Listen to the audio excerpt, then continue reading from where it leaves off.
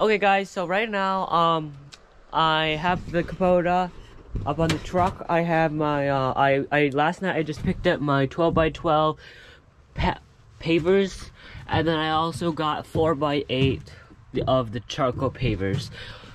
These will go under the trestle, and these are going to go in the grass right next to the track. And then here is a 2x6x4, which it doesn't look like 4 feet, but it is 4 feet. So this is what I'm going to do. I'm going to load them up into the bucket, and then I'll get to work. But I have to hurry up because it's going to rain very soon, and I want to get as much done as possible right now. So okay guys, so I got the these 12x12s in. I don't want to put too much weight in the bucket, but I'll get these ones later. But these are going to go over to the barn over there. So that's what I'm going to do. I wonder if the tractor can lift this. Let's see. Here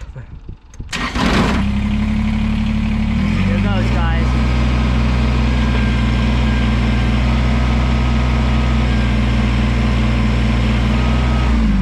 It looks like it's heavy, but I think it will work.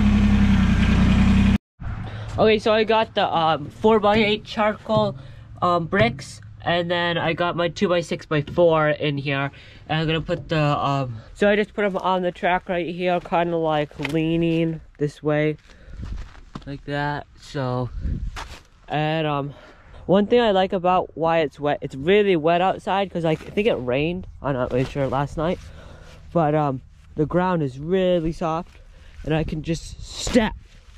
I'm gonna cut this piece out, then this piece, and I can put my tiles down all the way under. But hopefully it doesn't rain. So it's pretty gray out. It was blue out earlier. You can see some of the blue over there, but yeah.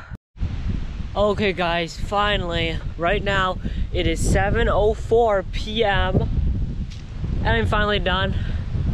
And I'm so glad to be done. I've had some problems all day, and we just went with it. Wow, through the camera lens you can really see those blocks. It's actually kind of cool. Dirt, get out. So we've screwed the feet down to the trestle. I put the bricks down. This that looks funny. There's 3 up here. There's 1 there, I can see them. Those are just to keep the landscaping cloth down. And all the feet are screwed in. And there's 3 here, 1 there. They're all in. Hopefully this is all good. Those 2 are level. That third one goes up just a tiny bit. It's not really supposed to, but you know, I got a little frustrated after a while. This one has been giving me problems all day. Like, I'll show you guys. So if I take my level, okay, to level this out. Okay, so as you can see right here, it's kind of hard to see. It's level. Okay.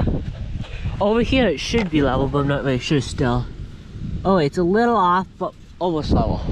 But if you go in the middle, it's all the way at the edge, and look how much it needs to go up. It needs to go up that much. Seriously? So there's something wrong with the trestle.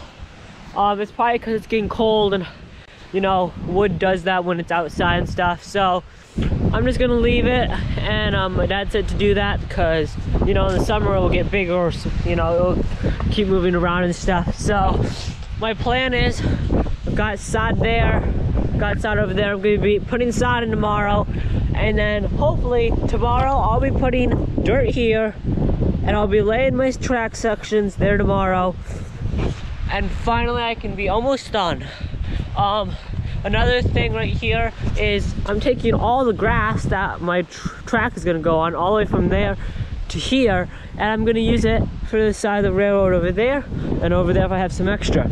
So kind of good idea is to use this grass and not just put the track over it, and it would die anyway. So great idea that we had. Hopefully you liked today's video. I know it was really long or short, but I didn't go into detail very much. Hope you liked today's video. Don't forget to like, subscribe, and we'll see you later, guys.